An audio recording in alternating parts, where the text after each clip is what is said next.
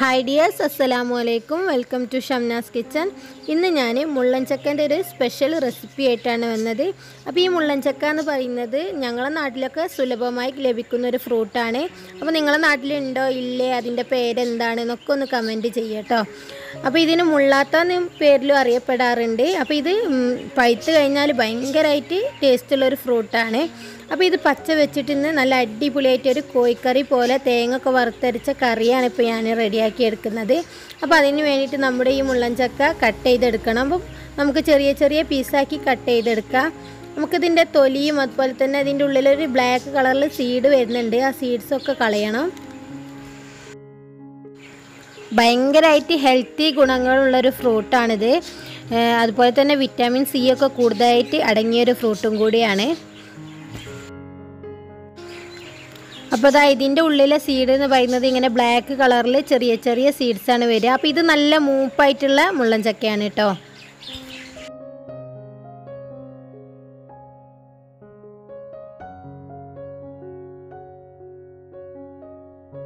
ഇപ്പോൾ ഞാൻ കട്ട് ചെയ്ത് വെച്ച ഓരോ പീസും തൊലിയും അതുപോലെ തന്നെ അതിൻ്റെ ഉള്ളിലെ സീഡ്സൊക്കെ കളഞ്ഞെടുത്തിട്ടുണ്ട്. ഇനി ഇതേപോലെ നമുക്ക് ഒരേ കനത്തിൽ തന്നെ മൊത്തം കട്ട് ചെയ്തെടുക്കാം.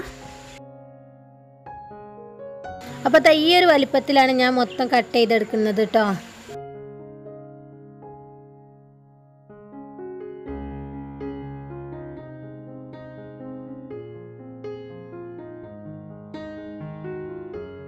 ഇപ്പോൾ നമ്മുടെ മുള്ളൻ ചക്ക മൊത്തത്തിൽ ഇങ്ങനെ കട്ട് ചെയ്തെടുത്തിട്ടുണ്ട്. ഇനി നമുക്കിത് നന്നായിട്ടൊന്ന് വാഷ് ചെയ്തെടുക്കണം.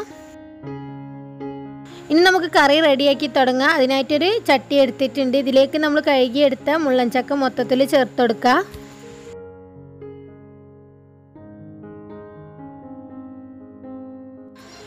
ഇനി നമ്മളിതിലേക്ക് 1/2 ടീസ്പൂൺ മഞ്ഞൾപ്പൊടിയാണ് ചേർത്തത്. അതുപോലെ തന്നെ 3 ടേബിൾ സ്പൂൺ മുളക് പൊടി ചേർത്ത് കൊടുക്കുക.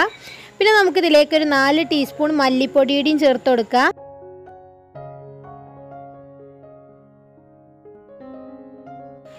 ഇനി നമ്മൾ കറിക്ക് ആവശ്യമായിട്ടുള്ള ഉപ്പാണ് ചേർത്ത് കൊടുക്കുന്നത്. ഇനി നമ്മൾ 2 മീഡിയം സൈസ് തക്കാളിയാണ് ചേർത്ത് കൊടുക്കുന്നത്.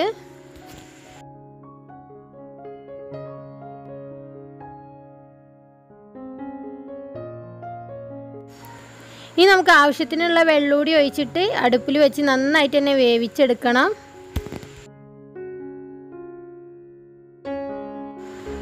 ഞാൻ ഇതിലേക്കൊരു 3-4 പച്ചമുളക് കൂടിയും ചേർത്ത് കൊടുത്തിട്ടുണ്ട്.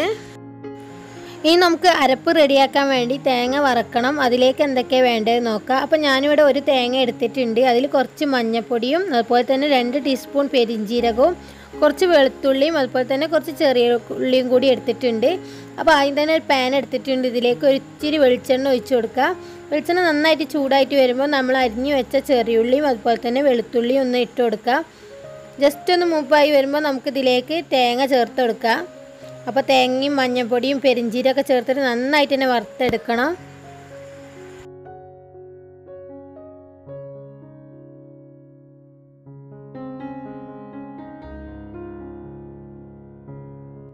തേങ്ങ ഒരു 3/4 ഭാഗത്തോളം വറവായാൽ 1.5 ടീസ്പൂൺ മുളക് പൊടിയുടെയും ഈ തേങ്ങയിലേക്ക് ചേർത്ത് കൊടുത്തിട്ട് നന്നാക്കി ഒന്ന് വറുത്തെടുക്കുക.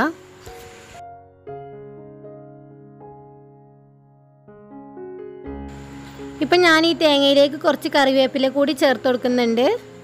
ഇപ്പോൾ തേങ്ങ അത്യാവശ്യം നന്നായിട്ട് തന്നെ വറവൊക്കെ ആയി വന്നിട്ടുണ്ട്. അപ്പോൾ ഞാൻ ഫ്ലെയിം ഓഫ് ചെയ്തിട്ട് ചൂടാറാൻ വേണ്ടിയിട്ട് ഒരു പ്ലേറ്റിലേക്ക് മാറ്റി വെക്കുകയാണ്. ഇപ്പോൾ നമ്മുടെ തേങ്ങ ഒക്കെ നന്നായിട്ട് ചൂടായിട്ടുണ്ട്. ഇനി നമുക്ക് നന്നായിട്ടൊന്ന് അരച്ചെടുക്കണം. അപ്പോൾ ആദ്യം തന്നെ മിക്സിൻ്റെ ജാറിലിട്ടിട്ട് ഒന്ന് പൊടിച്ചെടുക്കുകയാണ്. വെള്ളമൊന്നും ഒഴിക്കാതെ ഒന്ന് പൊടിച്ചെടുക്കുകയാണ്.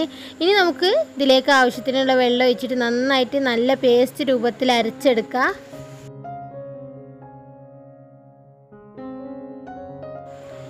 ഇപ്പോൾ നമ്മുടെ തേങ്ങൻ്റെ അരപ്പൊക്കെ ഇവിടെ റെഡി ആയിട്ടുണ്ട്. ഇതൊരു സൈഡിലേക്ക് മാറ്റി വെക്കാം. ഈ ടൈം ആയപ്പോഴേക്കും നമ്മുടെ മുള്ളൻ ചക്കൊക്കെ നല്ല പാകത്തിനുള്ള വേവായി വന്നിട്ടുണ്ട്. നമുക്ക് വെന്തിട്ടുണ്ടോ നോക്കാം. ഓവറായിട്ട് വെന്ത് ഉടഞ്ഞു പോവരുത്. ഈ ഒരു പാകം മതി. ഇനി ഇതിലേക്ക് നമ്മൾ അരച്ച് വെച്ച് ഈ അരപ്പ് ഒഴിച്ചു കൊടുക്കുക. എന്നിട്ട് നന്നാക്കി ഒന്ന് മിക്സ് ആക്കിയതിന് ശേഷം ജസ്റ്റ് ഒന്ന് തിളപ്പിച്ചെടുക്കുക. ആവശ്യത്തിനുള്ള വെള്ളം ഒഴിച്ചതിന് ശേഷം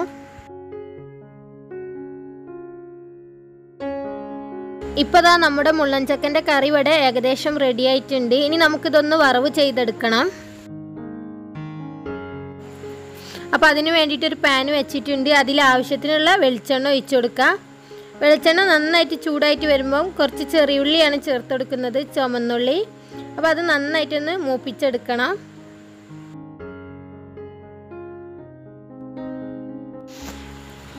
ഇതിലേക്ക് നമുക്ക് ആവശ്യത്തിനുള്ള കറിവേപ്പില കൂടി ചേർത്ത് കൊടുക്കുക. എന്നിട്ട് നന്നാക്കി ഒന്ന് മൂപ്പിച്ചെടുത്തിട്ട് നമ്മൾ റെഡിയാക്കി എടുത്ത കറിയിലേക്ക് നേരെ ഒഴിച്ചു കൊടുക്കുക.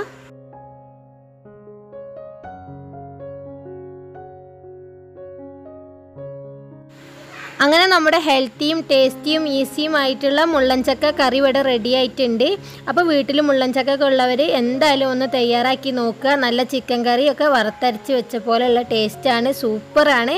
അപ്പോൾ ചോറിൻ്റെ കൂടെയും അതുപോലെ തന്നെ അപ്പത്തിൻ്റെ കൂടെയൊക്കെ നല്ല ടേസ്റ്റ് ഉണ്ട്.